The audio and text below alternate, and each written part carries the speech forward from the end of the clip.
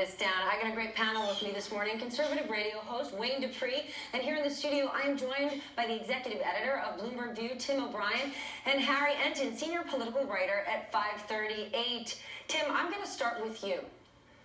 White House's response is never happened, nothing to see here. Well, they're going to have to back that up then. I think there's going to, we've learned, I think, with this White House that we can't take them at their word often.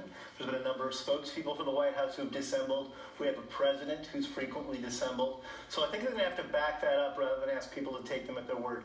What we know here, however, is that there's a long history of Donald Trump soliciting Vladimir Putin during the election. There's been a willingness on his part to sort of drop kick decades of diplomacy behind the United States relationship with Russia.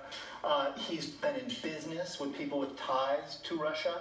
So the idea that at face value we shouldn't put any credibility in these reports about contact between his team and Russia doesn't really hold water.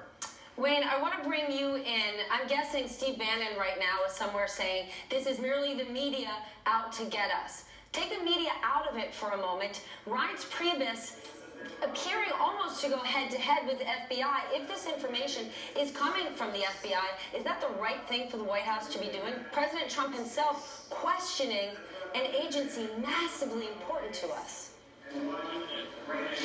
Actually, this information I'm just learning about just standing up here. So I really am. The way that I can speak to this issue is I just heard one of the individuals on the panel saying it's up to the White House to say that this isn't true. Well, it's also on the person that's throwing it out to say, okay, this is what we have, this is what it looks like, show some proof instead of just throwing the allegations or throwing everything up against the wall.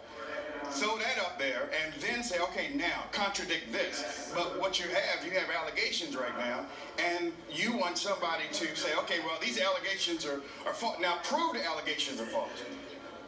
All right, Harry, let's talk about who does what. Reince Priebus has never been part of government. He's a guy from the RNC.